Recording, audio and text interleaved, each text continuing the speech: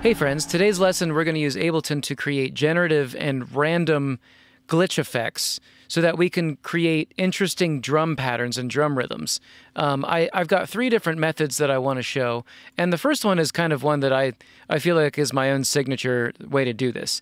What I have is I have this little drum loop, check it out, it goes... Just a hastily made drum pattern, okay?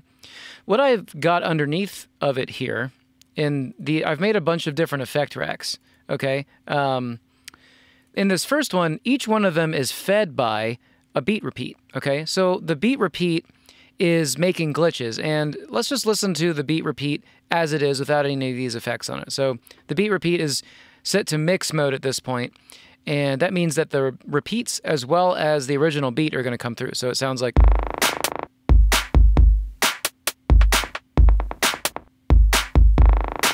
Right? So that's what's going on there. Something that this method, the way that I do this method is I instead of using mix, I set the output mode to gate, okay? So what that means is that it's only going to make an output when the beat repeat is making a glitch or making a repeat. Whenever it actually is firing, that's when it's going to make a sound, okay? Well, why would you want to do this? Well, I'm going to show you that. So let me turn these effects back on. And each one of these is just, all this is just a beat repeat signal chain, okay, that I made into a group, right? What I can do is I can create an audio track, right? So here's a new audio track, right? And I'm going to grab the output of drum loop, okay? And I'm just going to record it, okay? And the next thing I'm going to do is I'm going to duplicate this loop, I don't know, this many times, okay? So what's going to happen is when I hit record, okay, I'm in arrangement view also. When I hit record, all I'm going to be recording is the gate output of the beat repeat being processed by these effects. And I'm going to make myself some glitch sounds, so check it out. I'll just turn this off too.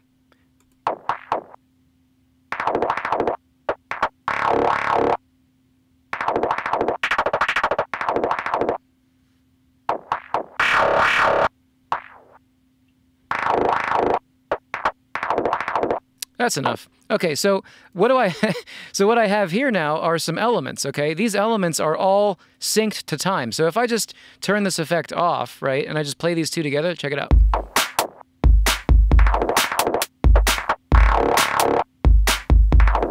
All right, so this, you know, I can just call this like wah wah whatever. All right, so now that's a track. Done. Make it, mute it, start another one, okay? I am going to do the same thing. Gonna get the drum loop into this new track, okay? I'm going to now go back to the drum loop and I'm just gonna close this down and open the second one. So this is what the second one sounds like. We've got a flanger and a redux, and I'm using an LFO to change the downsampling rate. It doesn't matter what's actually, you know, going down. You can take a beat repeat, scramble its settings, right? And then just set it to gate mode. So you're only processing with effects the output of the beat repeat when it's making an actual repeat, right? So here we go again. We're going to record it.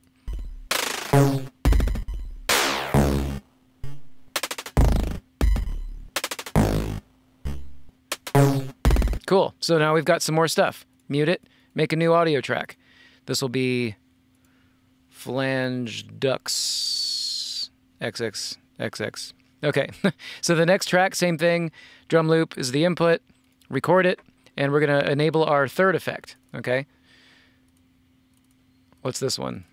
What magic is lying in wait? Okay, so this sounds like, I think this was this is the corpus. I just set corpus on tube mode. I got it set to gate, and I've got an erosion at the end to add some of the top end back in. So let's record it.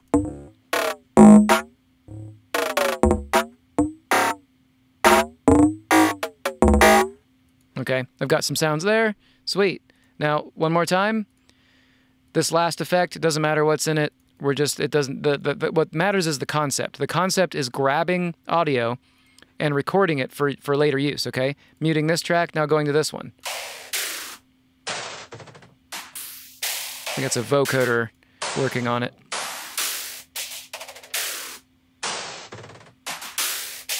Okay, so let me just go ahead and walk you through doing this yourself, making one of your own effect chains. So I've got a frequency shifter, and I think the first thing to do is, instead of putting the beat repeat in there, put the effect that you want to try out on the drums, right? So this is an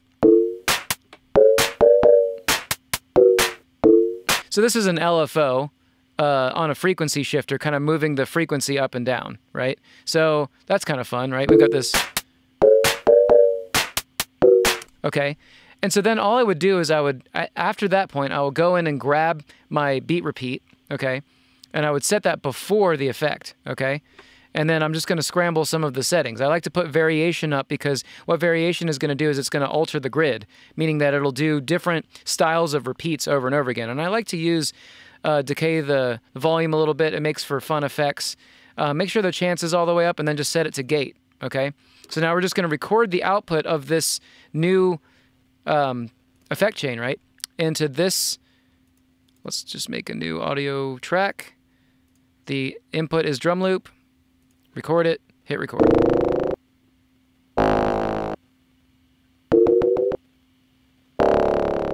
Okay, so now we've got that much more to deal with. And remember, all of these tracks are in time, okay? So the next part that I like to do, one of my favorite things to do in Ableton and the way that I work with composition is I like to take these, and because they're all locked to this grid, right, they're in time, I can actually just slide these over, right? Just get them out of the way. And what I'm going to do is I'm going to deal with a shorter section of time, right? Let's just say we're going to do 4 reps of this drum beat, okay? So the next section that I want to do is I want to listen here to these sounds, okay? And I want to find parts of these sounds that I like, right? So let's listen to this first one. So that's a kind of a cool, like, wah-wah kind of effect, right? What you want to do is make sure that you're in, you know, you're not messing with the automation mode so that when you select this, you don't end up accidentally only taking the automation as opposed to the whole thing. So I'm just going to select this area. I'm going to copy it. And now I can just kind of paste it somewhere, right? Let's try it right here, okay? So now we've got, I can unmute and I can listen. Oh, I got to turn off my effects here. So now I can just listen to the results. So what do we get? Maybe this would be better here.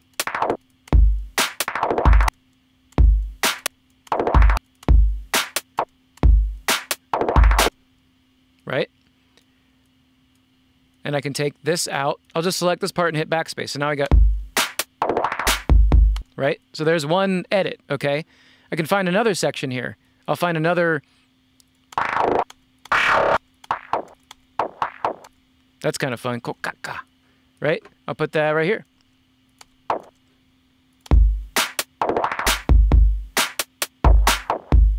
Right? So that's right there. Maybe I'll repeat one of these kind of faster ones later on. Somewhere else kind of later on in the track. So maybe right here.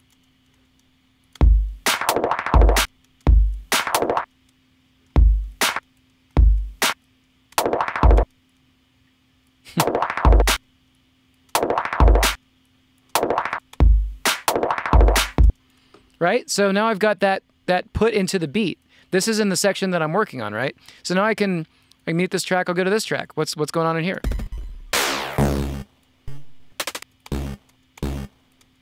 I kind of like this glitch right here, right? That's fun. So this is now a new element. I copied it.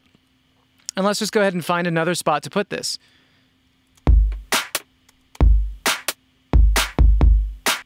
I think on this snare hit, that'll be fun, so.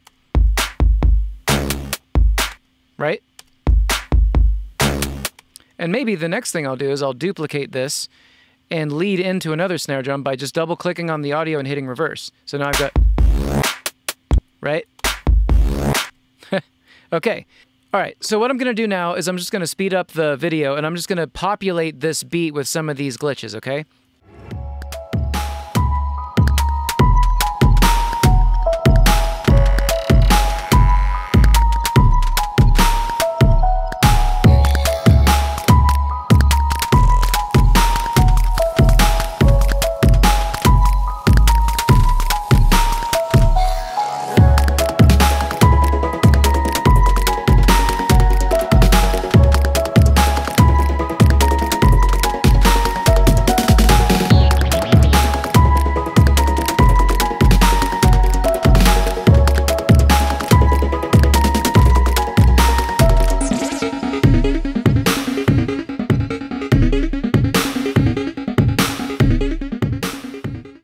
Okay, so now I've got all these effects assembled, and I've got them kind of, you know, some of them named. It's trying to keep somewhat organized. It doesn't really matter that much, okay?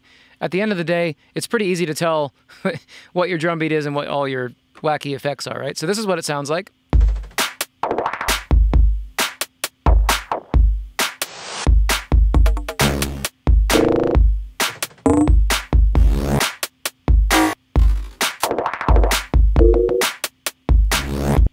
Okay, so what's cool about this is these are all sounds that are generated by the kit itself, okay? So the next step here is, I mean, you know, obviously a lot of this isn't mixed, and I would do a lot more. There'd be a lot more going on here than just, you know, dragging these clips over here. There's more editing to be done. You could pitch them, you could do granular stuff, you could stretch them, you could do all kinds of fun things. But what I want to show you is, you know, I want this to be, you know, applicable to your mixes and to the things that you're trying to do. So the next step, what I'll normally do is I'll create a group, okay? I'm just going to click on the first glitch track all the way up to the sixth one, the last one, right?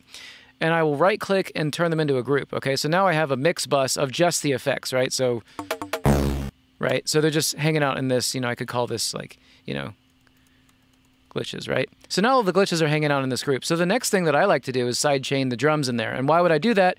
Well, basically there are parts where the snare hit also has this kind of glitch with it. What I want to do is make sure that I'm not going to, you know, push the master too hard with the drums hitting at the same time as the effects. And also the effects will duck nicely when the actual drum hits are happening. It just kind of makes it nicer. So the classic, turn your sidechain on, feed it the drum loop, right? You know, we'll make the ratio all the way up because we just want this to happen instantly. Attack's going to be pretty low. And now let's just check out what we got. And we need to pull the threshold down to make sure it ducks. But now we have...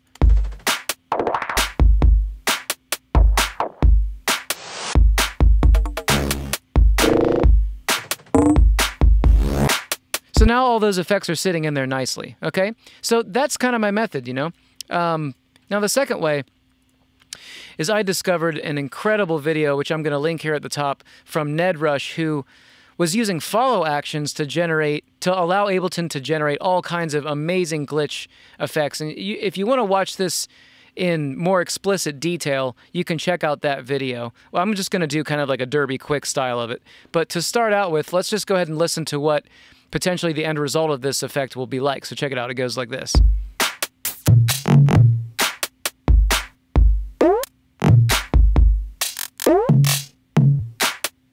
Pretty sweet, right? Okay, so let's just go ahead and I'm just going to create this from scratch. So I'm just going to grab one of these drum loops, right? And I'm going to slap it into, now we're going to use session view. Now don't worry, you can still use session view to record your output of session view into arrangement view. You can still use the same kind of method I was talking about before. But in this case, what we want to do is we want to have the trigger mode become legato, okay? And we want to open up the, if you don't see that, hit the L, okay? And that'll open up this launch section, you know? And so now we can look at this and we can say, okay, we want to have the follow action of any of these clips jump to any of the other clips. Now, if you've watched any of my videos on follow actions, in order to have follow actions work, you need to have a group of clips together. Like, if I had a follow action on this one, it wouldn't go anywhere. But if I had a follow action on this one, it would choose any of these. They have to be grouped together, okay? So I'm just going to delete this, all these guys. And all I need to do is make sure that legato is on and that the follow action is going to any, okay? You can also choose other. Basically, the idea here is that you want it to skip around, all right? So what we're going to do now is we're going to look at each one of these clips, and what we want to do is we want to make each one of the clips a little different in fun and interesting ways. So I also don't want this loop to play all the way through. I'm going to maybe make it like, you know, we'll make this 0, and this will be like maybe, this will be 2 bars long, okay? So so now, every single time this time is up, it'll switch to another clip. So I'm just going to duplicate this clip, and it's important that you duplicate so you don't lose your other or any, right? And so now what I want to do on this clip is I'm just going to, like, you know, pitch it up, okay? And I'm going to make its follow action last a lot shorter. So maybe just 2, okay? 2 beats. So now this is what we have.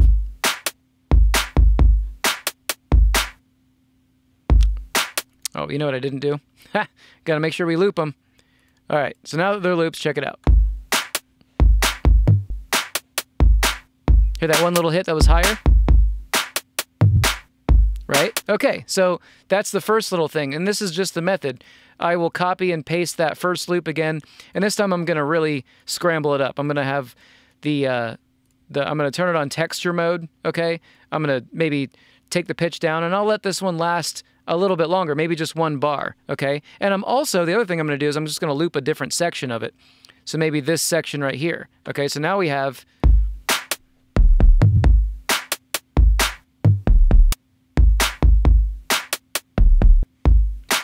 Okay, so there's so much more here we can do. You know, let's go ahead and start another one. And what I want to do is just loop 1 hit, okay? So now in this loop by itself, now the other method is you want to pull these clips down so that they're not triggering other ones for a little bit so you can work on what they're doing, right? So in this clip, what I could do is I could go in there and I could say, all right, well, let's do some clip automation. And what we can do is we can say, all right, let's take the transposition and kind of move it around, right? So we could go up like this. Okay, and the next thing we can do is we can unlink.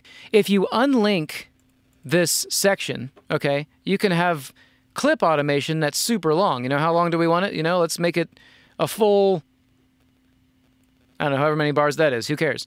Now what we can do is we can kind of make some different automations, right? And then over time we get this.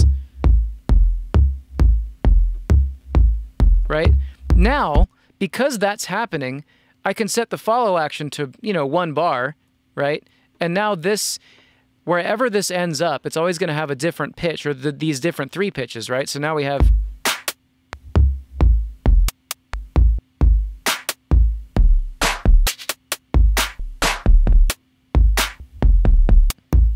Right? So we're just making glitches left and right. I'm going to copy this again. And this time, instead of doing transposition, if you change these warp modes to texture, you know, we can do kind of the same thing over, you know, kind of an interesting section. Okay, so maybe this section right here, and we'll make this kind of that long, right? An odd length, right? And what we're going to do is, yet again, we're going to change the grain size, okay, in an unlinked fashion. So let's make this, you know, really long, okay? Maybe we can make this, I don't know, 4 bars long, okay? We'll make this 4 bars long, and then we're going to take this envelope and we're going to scramble it up, right? So maybe we'll go low to high and then come down into the middle, right? And now we get this. I'm going to pull this out. And again, in order to get any effect, I have to transpose this. So maybe go up high.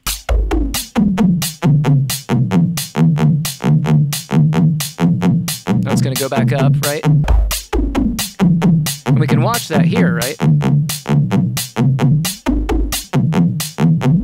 Right? Doesn't matter. Have fun. Go hog wild. Okay? Now I can drag this up in here, and I can make this last for, you know, a short period of time. Okay? Kind of an odd period of time, and now we get this. Right? These are just little elements that are being added to this original beat.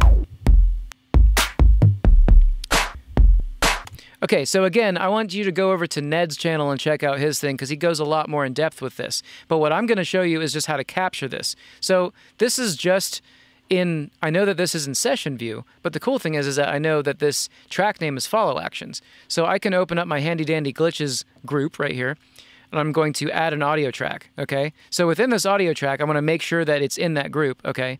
So I'm now going to just record the output of follow actions into this track, right? And I'm going to make myself some more mixable elements. So now we've got, so now these first 2 tracks are muted, okay? So I'm just ready, I'm ready to roll now, so.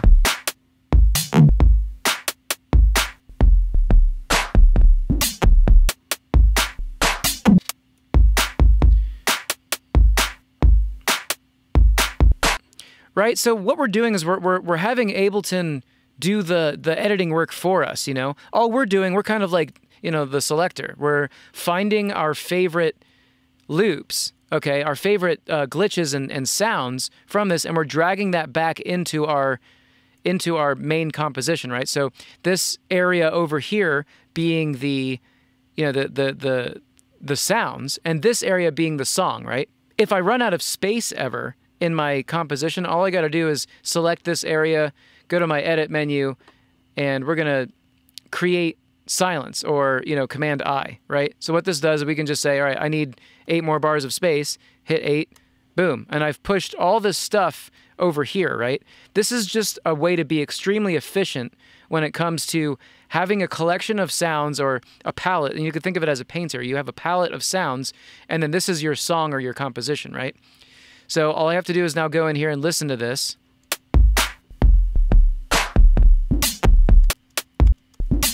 I love that right there. Right? So this is now something that I can add to my other section. So I want to find a snare hit that I like. So now I can add this to a snare drum section that I like. Here we go. This is perfect. Ha! Love it. Okay? So now as you can imagine, I could just keep grabbing stuff out of this recording of follow actions, and I could keep working on my composition over here. Okay? So let's move on to the third way. I'm just going to delete this follow actions track. I don't need it, okay? Now, the last one is called MIDI fills. All right, so up until this point, we've been working with audio. Now, in this MIDI fills section, this is kind of interesting. What I can do is I have a choice. I can either play with my keyboard the notes that these drum rack samples are sitting in, or I can just have a MIDI clip that plays those, which I happen to have over here. Let's listen to what it does first, and then we'll break it down as to how to make it. So here's this track.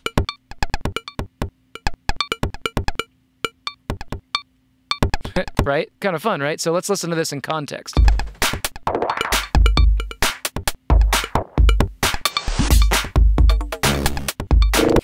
So now we've got the 16th kind of sound going on. Now what is happening here? This is kind of complex, but I think it's actually pretty simple if I break it down. So I'm going to move this back over here to kind of a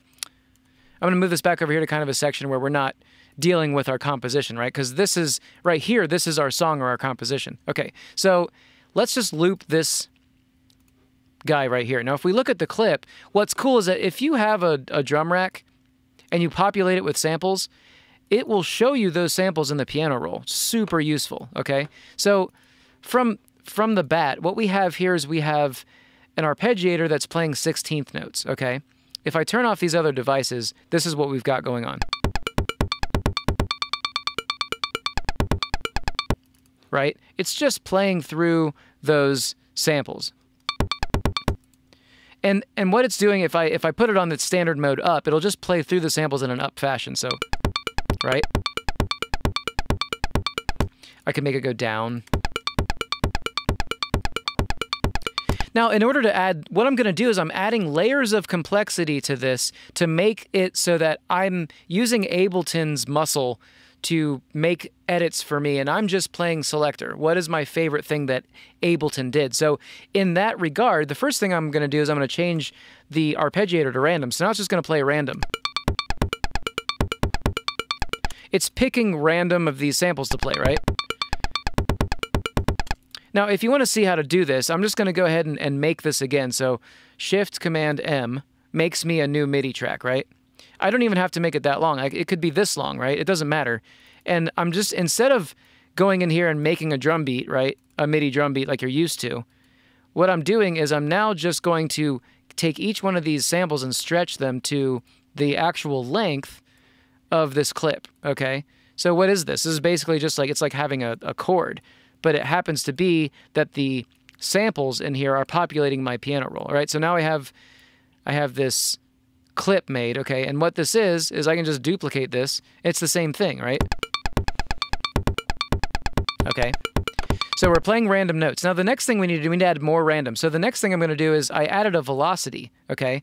And now in this velocity, I'm setting the, as you can see from the center, I have a whole video on velocity if you don't know already, but I can set this random amount to make it so that each hit has a different random velocity. So now we've got,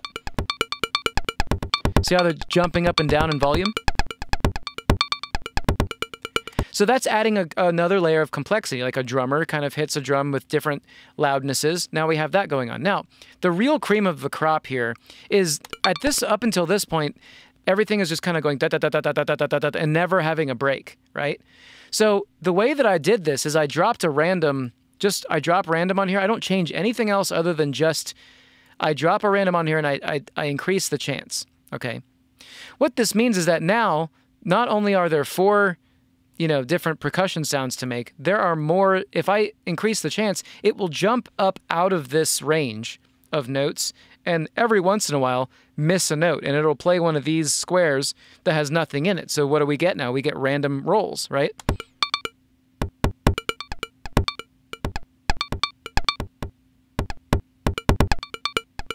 You feel me? Okay, so why is this, how is this cool? Well, the thing is that, like, in the same way that we used the beat repeat before with those effects, okay, I can just grab one of these effects, drop it onto the MIDI fills, okay, and I can open it up, turn it on. Let's see what we got going on here. I'm going to scramble some of the controls, okay. Maybe we'll turn the depth up, and we'll change the intervals, and we'll just do something different, right? Now we've got this new situation where I'm going to turn the mix back on so we can hear the whole thing, but now we've got...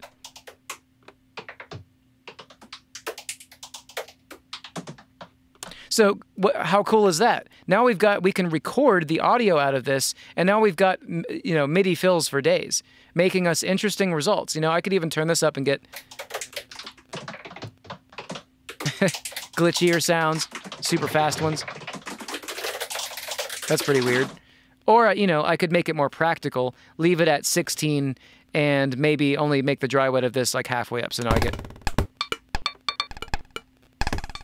Okay, so that's a usable sound.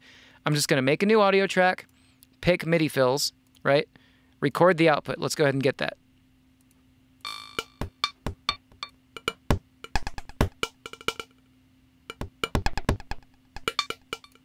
All right, there it is. So now I can just grab this guy.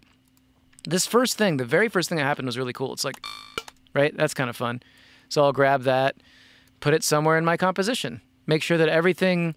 I can hear everything, right? And now I've got more elements to drag and drop into my glitches section. So this is now going to be the MIDI fills that's in the glitches, right? So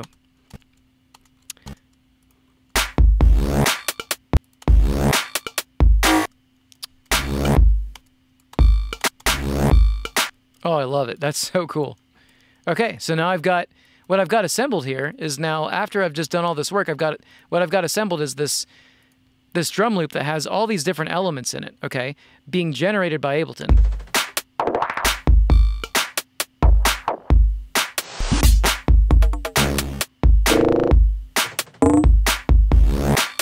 Word. So anyway, I hope you enjoyed this video. If you like this kind of thing, like, comment, subscribe. Really excited about the growth of this channel, and I really appreciate everyone's support. Go check out Ned's channel. It's really awesome what he's doing. Much love, everybody. See you next time. Thanks.